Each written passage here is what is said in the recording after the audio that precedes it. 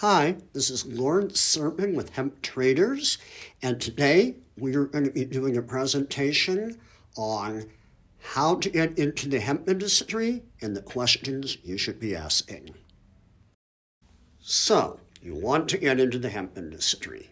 That's a question I hear quite a bit from a lot of different people who are very excited to try to get into this billion-dollar industry as it's getting off the ground. But of course, if you do want to get into it, there are a lot of questions that you should be asking.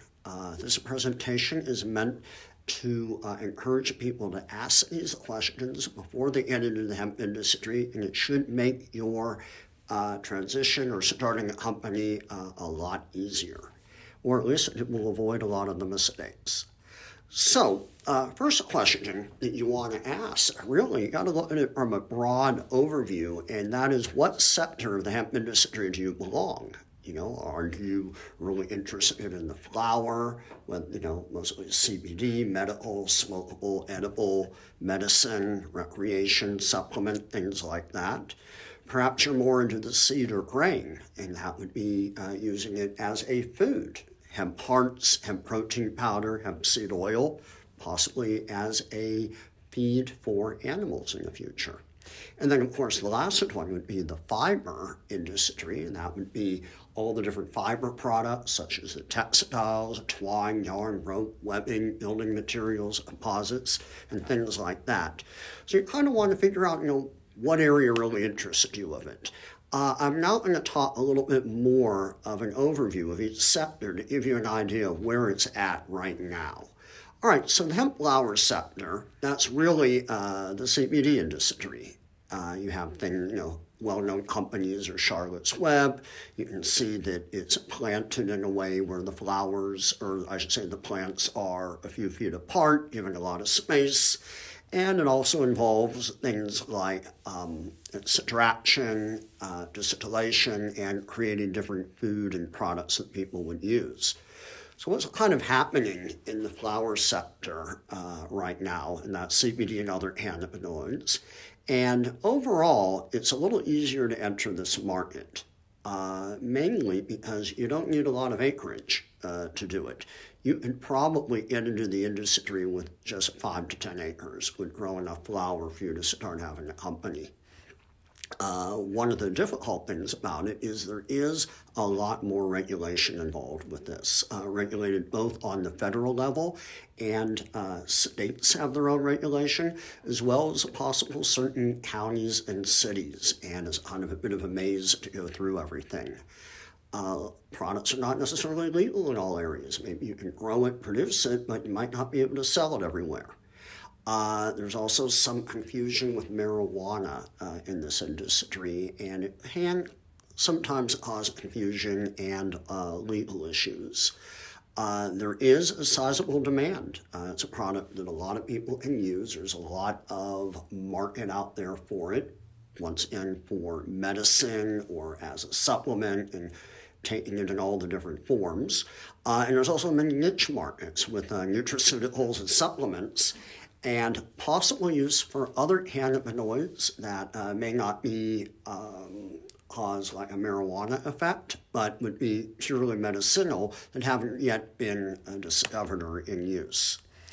When we look at the market overall in the cannabinoid sector, or I should say the hemp CBD sector, we're seeing falling prices dramatically right and left, even to the point where some people, farmers who have produced it, are not able to sell it and make a profit, or they might have to sell it at a loss. And there seems to be no end in this, with a lot of farmers, a lot of people stockpiling on inventory as we speak. So a lot of competition out there, and it would be, in that sense, it would be difficult. But the fact that there's so many companies out there right now shows that it is a market, and it's even an expanding market. All right, next sector is the hemp grain sector. All right, you can see you're going to grow the plants a little bit closer together, maybe 20 to 30 pounds of seed per acre. Here you get things like the hemp hearts, hemp seed oil, also hemp protein powder, and hopefully in the future, animal feed. So what's happening in the sector right now? Well, in order to get into it, you need to have a medium acreage to turn a profit. Probably, I would say, at a minimum of 50 to 100 acres, because you're going to get less per acre, so you're going to want to grow enough of it that you're going to be able to have a profit on it. Right now, the largest supplier in this industry is Canada, especially the province of Manitoba. There's a well-established market already available in just about every supermarket where you can buy whole hemp seeds and hemp seed protein powder and hemp seed oil. That's pretty much already been saturated. It might be hard to get more companies into that because there's already about 3 or 4 that I'm already seeing just about every supermarket in America. There's a huge potential for hemp seed as a food for both pets and livestock. And I want to stress this could be really big and will probably be a much, much larger industry than hemp seed for human food. There are barriers right now to entry in the pet and livestock industry, but they are starting to fall. They're mostly legal barriers that require testing and people to kind of jump through hoops to prove that it's safe for the animal that you're going to give it to, especially if you're going to resell that animal into the food market where people will eat it. These are starting to fall as more people are putting out, doing the tests and getting the regulation or getting the barriers in place or getting the permits in place to begin to do this. The machinery for harvesting and processing are all commercially available. It's not difficult to do. And there also may even be a large industrial use for the seed oil, which has not yet been tapped. All right, the next sector is the hemp fiber sector, and very big. You're going to plant this a lot more dense, usually at a minimum about 50 pounds per acre. But this one does have a lot of potential. You can get things like twine, yarn, rope webbing, building materials like hemp particle board. And overall, let's see what's happening here. In order to get into this, you are going to have to grow quite a bit. We figure about 500 to 1,000 acre minimum, really, in order to do it really successfully as a commercial venture. Mainly because you're going to need somebody to process all of it. The fiber industry has the greatest potential for all 3 of those industries. It will be much bigger than the grain industry and vastly bigger than the flower industry or CBD. There will be much, much, much more hemp acreage grown for fiber than anyone else. It does require greater infrastructure, though, in terms of both growing it and processing equipment. And of course, processing facilities have to be put in place, and they need to be located close to where the hemp is being grown in order for this to be efficient and work out well. We're generally recommending about 50 miles, or no farther than 50 miles. The selling price of fiber will depend upon the quality, with better quality commanding a higher price, but a lower volume, while lower quality will fetch a lower price, but possibly have a larger volume that's able to get out there. So now, I'm talking about the 3 different sectors of the hemp industry, but within each one, you can put yourself in a lot of different places, a number of them. For example, you could be a grower, like a farmer, grow the hemp. You could be a processor, a manufacturer, a retailer, or possibly in a supporting industry, and I'll go into each one right now. So let's say you decided, hey, you want to be a hemp farmer. A lot of people are up for that. All right, so here's some of the questions you've got to be asking yourself if you want to get into this. 1, is hemp legal to grow in your state or area? Okay, you certainly can't grow it if it's not legal. 2, is your area suitable for growing hemp? And that is very important. If your area of the country has no history whatsoever of growing hemp, and it doesn't grow corn or other similar crops, it's probably not going to work there. You're not going to be growing hemp in the desert. It's got to be a regular farm crop. As a general rule, if you can grow corn or cotton, you can probably get away with hemp will probably grow there. You also then have to decide what you're going to do. There's really none of this tri-crop stuff. You've got to decide what you want to grow it for. If you're growing for flour, you got to grow for flour. If you're growing for grain, you got to grow for grain. If you're growing for fiber, you got to grow for fiber. Now, all of these will have kind of a leftover component to them. If you grow for grain or flour, you will have leftover stalks. It might make you get some fiber and some herd out of it, but it's going to be a poor quality. When you grow for the fiber, of course, you will have the herd as a byproduct of it. So if you're going to grow it, you've got to get the right genetics. You know, you're growing for CBD and it's only producing 3% CBD. That's not really good, and you're not going to be able to compete with the guy who has the 15 or 20% CBD flower. So you've got to get the right genetics, whether it's CBD, seeds, grain, or for fiber. Do you have the knowledge and experience to grow hemp? You've ever done it before. If you've farmed other things and never farmed hemp, that doesn't mean you're good at it. If you have grown hemp, in your closet and are a marijuana smoker, that doesn't necessarily mean you're going to have a lot of knowledge and experience how to grow hemp. The best thing to do is actually try to find people who have grown it already who can show you what to do. And also, do you have the proper equipment to plant, water, test, harvest, dry, and store the crop? Can't do it if you don't have the right tools. And lastly, do you have a buyer? And that's really important. You've got to make sure somebody's there to take it from you when you're finished. All right, so I'm going to talk a little bit about each one of those in more detail. So is it legal to grow in your state or area? So has your state or tribe legalized industrial hemp? Do you need to get any permits or registrations? Is your local law enforcement aware of the laws? It's very important. You want to kind of let them know what's going on so you don't get some surprise raid. Are you zoned for farming? You don't want to try to grow hemp as an agricultural crop in a residential area. So you need to know that you're in the right zoning area. Is there a minimum or maximum amount you can grow? And that may depend upon either your limitation on the land that you have or possibly the laws of the state that you're in. Are there THC limits for your crop? Usually 0.3%. Will inspection or testing be required? That's usually a yes. Most states that have legalized do require inspections and testing. And then what happens to the crop if you test it hot? Will they allow you to salvage a CBD crop maybe for fiber, or are they going to make you destroy it? And that could mean burning it or plowing it under. So you've got to be aware of what might happen if you were to go hot. Is your farm area suitable for growing hemp? Once again, very important. Do you have enough acreage to make it feasible? Is there a processor or buyer near to where you are growing? What sort of crops are normally grown in your area? If you can grow corn and or cotton, you can likely grow hemp. Freezing temperatures will kill hemp plants. Best results are being able to plant in April and harvest as late as October, depending on your type of crop. Fiber in late August, early September, flowers in September, October, and grain in October. Although auto-flowering varieties usually flower in 90 days regardless of the life cycle.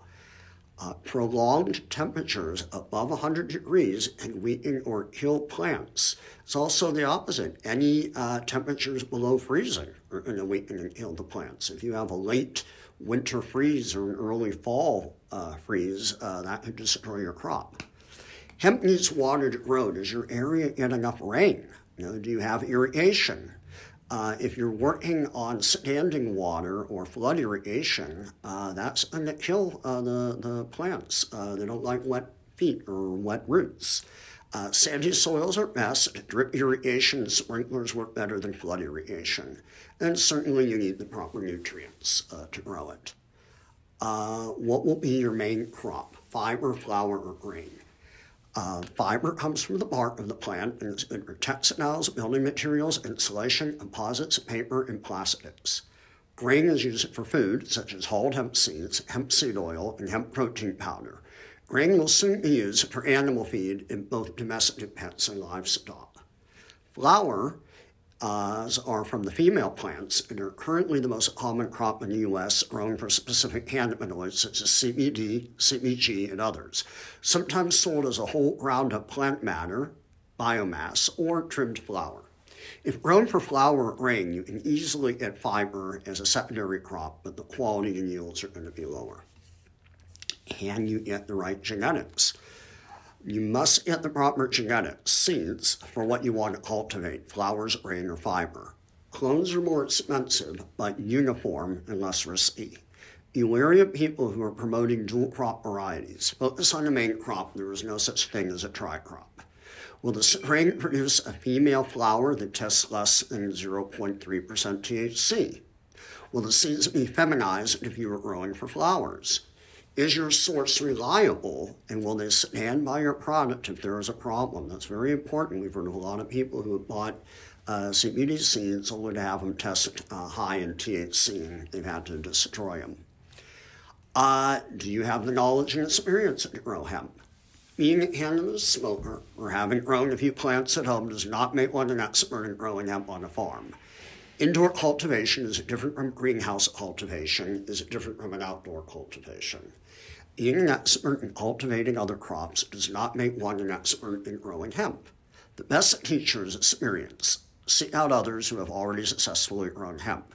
If you do not know anyone with experience growing hemp, can you find knowledgeable sources online?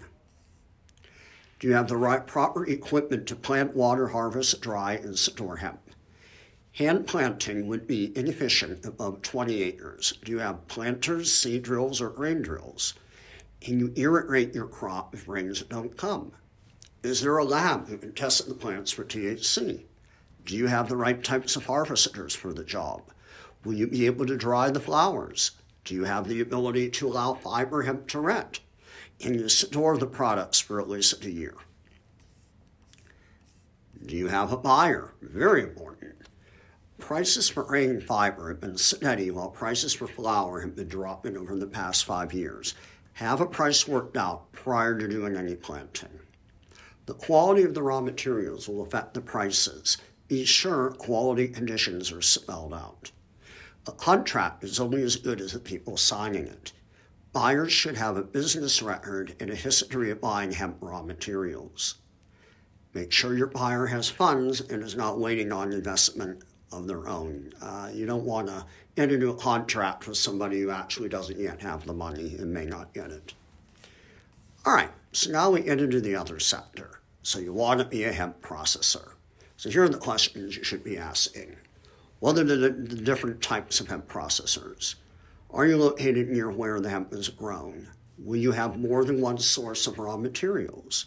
Are there any laws regulating your type of processing? Do you have the right equipment? Do you know your market? Will you have buyers? Let's look at the first one, the different types of hemp processors. Flower processors, that would include drying, trimming, extraction, or purification. Grain and seed processors, that would also involve drying, hulling, pressing, and also purification. Stalks would include retting, drying, decortication, separating, reduction, and removing lignin. These are all the processors that you can do with the hemp fiber. So, first question, are you located near where the hemp is being grown? In most places, the closer the better. You can't have a processing plant if you're in the middle of where people aren't growing the hemp. Transportation costs can exceed the value of the commodity if it has to travel too far. The higher the value of the raw crop, the farther it can be from the processor. Flour can be shipped farther than grain, and grain can be shipped farther than raw stalks. 50 miles or closer from the farm is a good estimate. Is the farmer willing to bring you the raw materials, or would it be easier for you to pick up the raw materials yourself? Do you have more than one source of raw materials? If one farm runs out or has a bad season, is there another source of raw materials if you have increased demand? Quality and variety may differ from one farm to another. Got to be aware of that.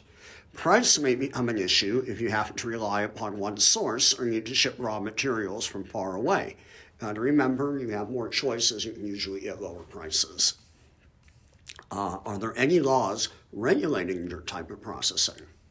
Are there any laws which should prevent you from processing hemp in your location? And that can differ from state to state and county to county. Can farmers legally ship hemp to your location? That's generally in regards to flower. Can you legally ship your products to other states? Same thing. Will the government allow you to accept plants if they are too high in THC? And that's a little iffy. Sometimes things can test high, yet they are allowed to be processed if they can remove the THC, but not always. Sometimes you will have to be thrown away. Will your processing plant emit odors, chemicals, or particles which are illegal or cause neighbors to complain? Do labor laws, health and safety regulations, or taxes make it too expensive or uncompetitive to operate your facility? That's a question. Do you have the right equipment? Can hemp be used with your existing equipment? That's the easiest. You don't have to buy anything new and just customize it. Can your equipment be modified to meet different customer expectations? Can equipment be purchased or developed which will process hemp the way you want? Can your equipment be repaired, and can you get some spare parts if it breaks it down? Is your equipment scalable if you need to expand quickly? It's actually a good question. If you're doing well, you're going to want to be able to expand upwards. Do you know your market, and do you have buyers? The easiest scenario here is having a hemp substitute for an existing product which you are already providing. That is, you're selling a product and you can substitute it with hemp. You don't have to make too many changes to your processing or what you're doing. Do you know the size of your market? Will there be people that want the hemp here? Can you provide the technical specifications when requested? And that's usually important, especially for all parts of hemp. They're going to want to know certificates of analysis, possibly physical characteristics of the product or nutritional.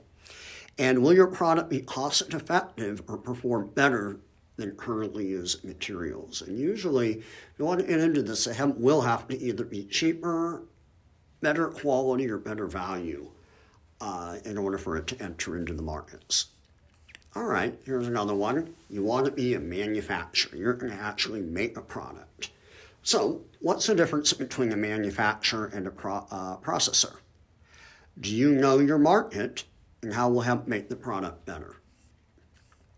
All right, so the difference between a processor and a manufacturer. A processor usually is an intermediate step between the raw materials and the finished product, usually sells business to business.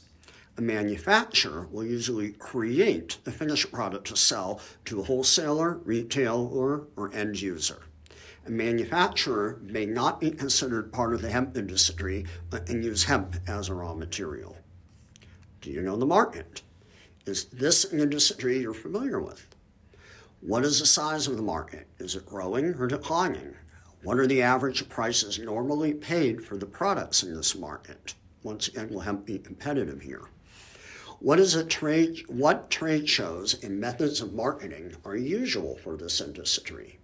And the market may not have anything to do with hemp. And that is, you can create a hemp product that really has nothing to do with hemp. For example, we sell hemp webbing. And while the product is made from hemp, really it's just webbing that we're selling. And that's actually the market that we're getting into if we were to sell that. Also, when you're into like CBD, you're getting into either the pharmaceutical or maybe the nutraceutical industry. How will hemp make the product better? Well, there's a few ways. Will it make the product less expensive? Will it be of better quality? Is it some sort of original use where the hemp is unique, like CBD? Is it better for your health? Is it good for the environment or biodegradable? And does it satisfy regulations? Sometimes there could be a law in place that could only be satisfied by using hemp. Say for if you needed all renewable materials, hemp might be able to fill that niche just based upon the law. All right, so you want to be a retailer. That's kind of the step right before you're selling to the end user. So if you're going to be a retailer of hemp products, do you want to have a physical store or sell online? Do you want to focus on hemp specific? Do you want to focus on a specific aspect of hemp? And you get reliable suppliers. How will you stand out from the crowd? All right. First question, do you want to have a physical store or sell online? So physical retail locations are kind of dying out as more people are shopping online. Online, you reach more people, but there is a lot more competition. Certain industries, such as restaurants and suppliers of large products, still need physical locations, so it may just be necessary that you have to have one. It may be hard to get credit card payments for online sales of hemp products. That's been an issue recently and probably won't be resolved until they legalize marijuana on the federal level. Stores can offer human interactions to better explain the benefits of hemp. And if you already have a store or online presence, it's easier to add hemp products to your line. All right. Do you want to focus on a specific aspect of hemp? So more details to this question. There will be potentially thousands of products made from hemp. Nutraceuticals, supplements, food, apparel, building materials, arts and craft products, and a lot more. So you're going to have to pick one to focus on. The easiest approach is to retail hemp as a complementary product to what you're already selling. So if you're already out there selling things, you're just adding hemp products to it. A variety of hemp products will offer a larger potential market, but specializing in one area can sharpen your focus and let you excel in your niche. And you get reliable suppliers, very important if you're doing retail. Does your supplier produce good quality products? Does your supplier have a business history and good reputation? Does your supplier respond quickly to phone calls or emails? Does your supplier seem knowledgeable about their products? Can your supplier provide test results if requested? Does your supplier deliver on time? Very important. Does your supplier offer you satisfiable terms? And that would mean, sometimes they'll give you maybe net 30 versus, say, paying when it's delivered or having to prepay. Is it easy to reorder, or are items continually on back order? It doesn't work if they're just constantly sold out. Does your supplier stand by their products if a customer has a complaint or wants to return it? Very important, because as a retailer, you're kind of in the middle. If a customer comes back and they have a product, you're really going to want your supplier to stand by you if there's some issue, especially if it might be health related. Does your supplier have liability insurance? Kind of what I just got to. They should have liability insurance if something were to go wrong, especially for products that are being ingested. All right. So if you're a retailer, how will you stand out from the crowd? A lot of competition out there. Some common products such as CBD oil and tinctures have saturated the market already. You need to find ways to stand out from the crowd. One way, competitive pricing, local or tribal branding, celebrity branding, knowledgeable salespeople, a large selection in a niche market, unique items, beautiful and compelling displays, and social media marketing. Those are some of the ways you can stand out from the crowd. The last part of this is, you really like hemp, you're not sure how you want to get into it, but you want to be a part of it, but you're doing something else. So perhaps, say, you specialize in promoting trade shows, or you offer financial services, or you're in the insurance industry, or real estate, or you have rental property, or you do consulting, logistics, accounting, research, testing, website design, or search engine optimization. These are just some of the supporting industries that hemp and the hemp industry are going to have to use as it grows and moves forward. So there is going to be opportunity in those areas if you're good at those sorts of things. And that concludes my presentation. I hope you enjoyed it, and I hope now that if you do get into the hemp industry, you'll be asking all the right questions.